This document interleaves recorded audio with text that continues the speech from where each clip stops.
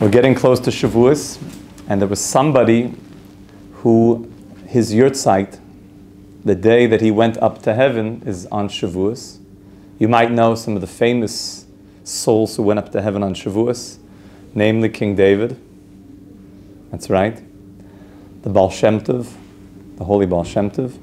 But there's someone else today that I want to discuss, and his story is very profound and will give us an insight about what it means to search after truth, what it means to be someone who understands that we came to this world to seek truth, and will stop at nothing until we have that. And of course, that is someone who is known as Valentine Potocki, who later became what's called the Ger Tzedek, the holy convert, who took on the name Avraham ben Avram. Avram ben Avram. I was recently in Poland, and we went to the Potocki family. They were the noble family, like serious wealth, nobility, Polish nobility, like the Duke of Poland. And one of their sons, Valentine, went on a journey. And they were not observing Torah law, but he started to learn Torah. He started to learn what we call the Chumash. And he noticed that people had very tremendous explanations of the Chumash, very deep and profound explanations of the 5 books of Moses, which was given to Klal Yisrael on Har Sinai, and we're going to receive once again in a couple days. And he went on this journey. Now, he was killed al Kiddush Hashem, and we'll get to that in a moment. He was burned at the stake on Shavuot.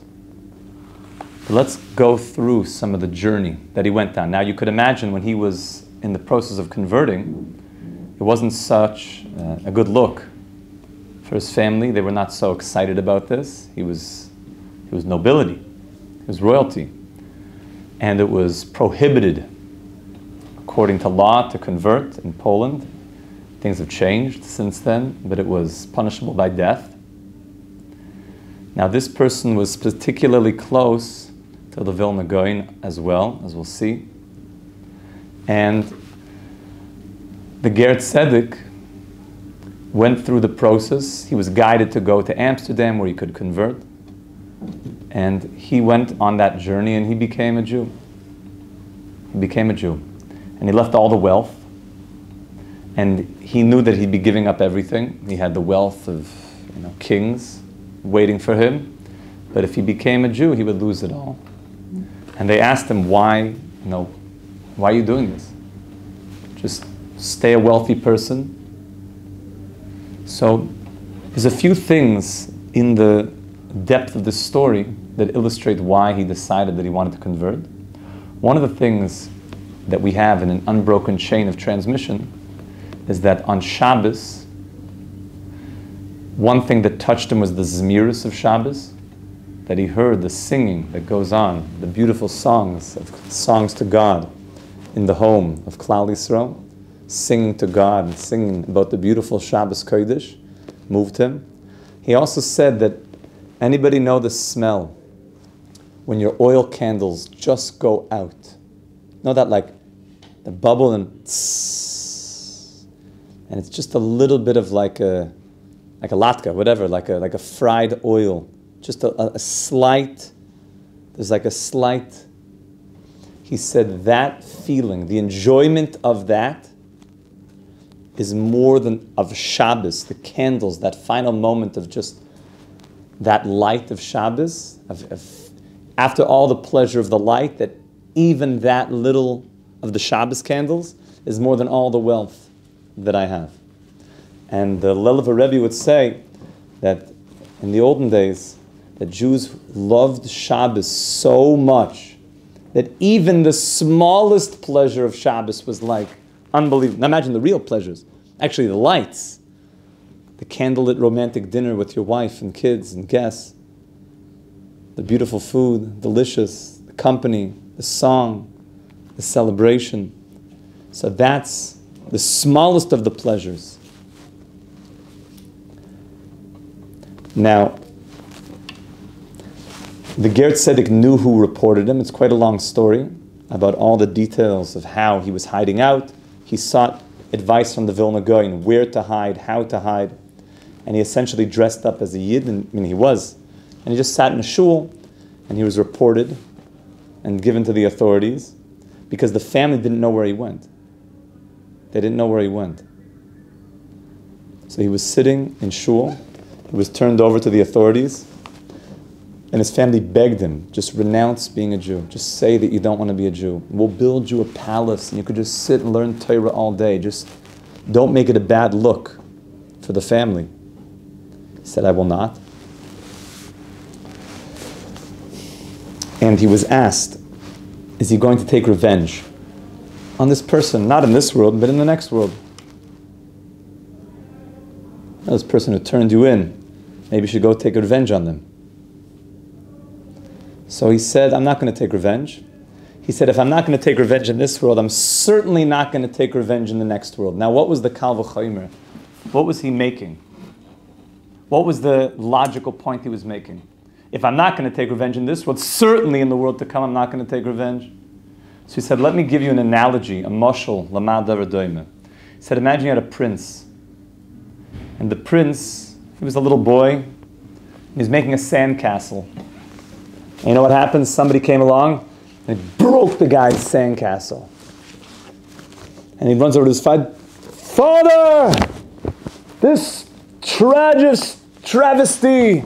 My sandcastle's broken! And the father, didn't go over and, destroy the guy. Even though the son felt that he really should. You know the travesty that was just done? My sandcastle was kicked. And later, and the prince thought, I'm going to grow up. I'll be the king one day. I'll seek my revenge. And sure enough, what happened, my friends? He did become the king, and he totally forgot about the whole sandcastle thing. It was okay. It was just a sandcastle. So the Ger Tzedek said, I'm going to come up to Shemayim, and I'm going to look down here, and I'm going to realize it was less just a sandcastle that they destroyed. So if down here, it's just a sandcastle, certainly when I get up there and I have a much bigger wisdom of what's happening, and then I know that Hashem has a big plan here, you think I'm going to do something? Now the Vilna Gaon said that he could have saved the Ger Tzedek. The Vilna Gaon was very deeply connected to him, as we'll see towards the end. He had a very deep spiritual connection to the Ger Tzedek, Avraham ben Avraham. And he could have saved him using Shemus. Shemus means using the different names of Hashem, and he could have saved him. And he asked the Ger Tzedek, he said, do you want me to save you? I could save your life. And he said, no, I want to die, I'll Kiddush Hashem. It's the time, and I will die, I'll Kiddush Hashem. Now, when everyone was getting ready for his death, there were Jews that actually were able to go. One in particular that was there was the Yesod V'Shoresh HaAvodah, one of the great, great rabbis of the 1700s. You should go and find his sefer, Yesod V'Shoresh HaAvodah, an amazing sefer on Kabbalah and how to live a Torah life and everything with depth and all the mitzvahs with tremendous simcha. The whole sefer is amazing, mind-boggling how good it is. And he knew everything, all the secrets. And he snuck in to the crowd because he wanted to say Amen to the bracha that the Ger Tzedek was going to make, Asher Kiddushan b'mitzvoisa v'tzivanu, al Mesiris Nefesh, on the Mesiris Nefesh of dying, al Kiddush Hashem. He wanted to make an Amen to that bracha, which was also Mesiris Nefesh for him, because if he was caught there in this, at the burning of the stake, he would also be burned. He was one of the big rabbis, and they didn't like that he was trying to share goodness and truth with the world. And he did say Amen. And the Vilna Gaon said if 10 Jews would have been there, If 10 people would have said Amen to his bracha, Mashiach would have come like that.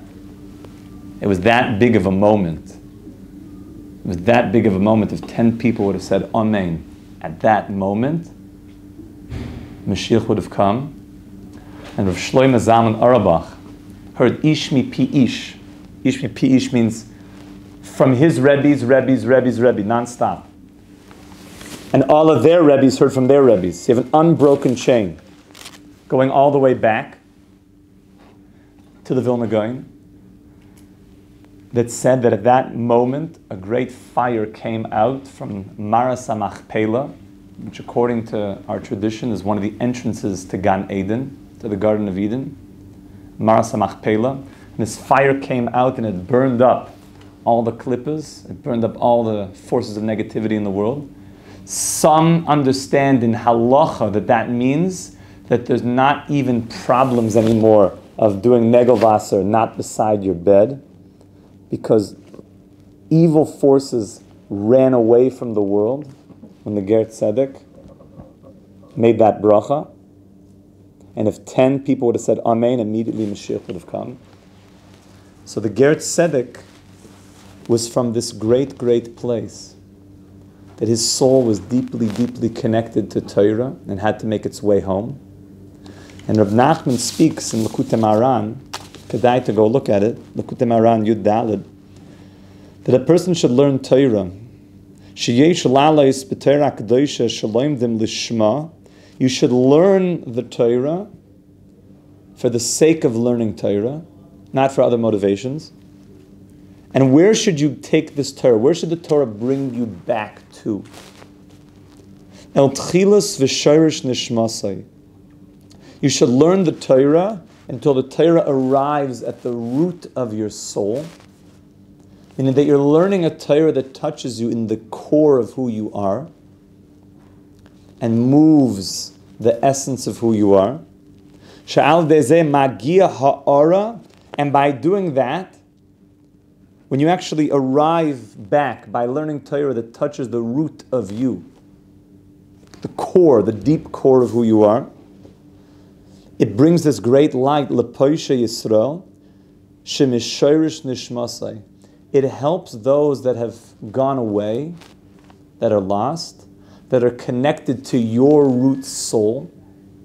Anybody, so to speak, with your DNA, if you will, deeply connected to your spiritual DNA. If you learn the Torah and it's connected to your root soul, those that are also connected to your root soul, yes, there's people that are connected to us.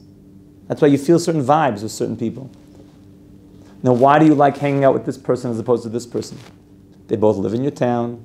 They're both very nice people, but you just feel more connected to this person. There's such a thing called Shorish Neshama, because your souls are connected at a core root level.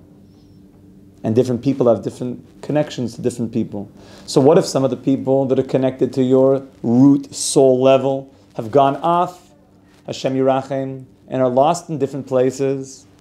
Then what happens when you learn Torah at your core soul? You bring light to other people that are connected to your core soul. Umachzir oisim b'tshuva ali dezeh, and you help other people do tshuva.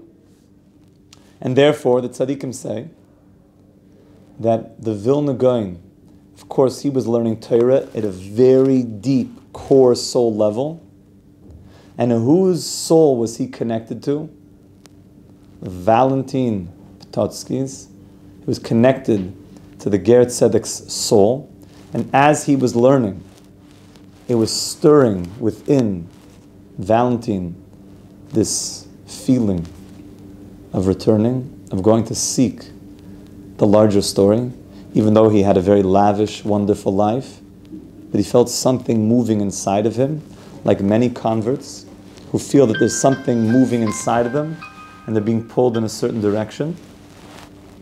And as the Vilna Gaon was learning these Torahs, it started to awaken his soul, like Rabbi Nachman is explaining to us. Shechein haya eitzel agra she'ali de ha-Torah l'shma shalom ad agra halo es ha-nitzoitz ha-kodosh shel ha-ger he aroused the soul of the Ger, and that's why afterwards he spent so much time also with the Vilna Gaon. He was a great student of the Vilna Gaon, and it aroused him to make that journey of converting. And on the crest of the Potocki family, you could see there's something missing. Something is missing from that. They weren't exactly so happy that Valentine did what he did. And he became the Ger Tzedek, Avraham ben Avram. And Avraham ben Avram, may his merit be upon us. Hashem Yokum Domov, may his merit be upon us. His yurtzeit is on Shavuos. And therefore his energy is arousing and bursting forth once again in the world during this time. And therefore it behooves us tremendously to think about such a great person, such a great tzaddik, the Ger Tzedek, the great, great convert, the holy convert, who is deeply connected to Hashem and His Torah. And it should inspire us that sometimes we can give up certain luxuries because we want more Torah and we want to be connected to Hashem. And when Mashiach comes, we'll have all the luxuries and Hashem. But sometimes now, as we're getting ready, we don't always have that. But we know that the number one thing, and there's nothing else, Hashem, all we want is you. And Kabbalah Torah is making it clear that the penultimate goal is connection to God and connection to the Torah. And we should be zoich to this with Mashiach Tzidkeinu, have a wonderful Shavuos in the merit of David HaMelech, and the Baal Shem HaKodesh, and the Ger Tzedek, Avram ben Avram, and bring that light to all of humanity. Amen. Amen. Have a wonderful day. My dear friends, Hatzlacha Rabbah. Tomorrow we'll talk a little bit about dairy on Shavuos.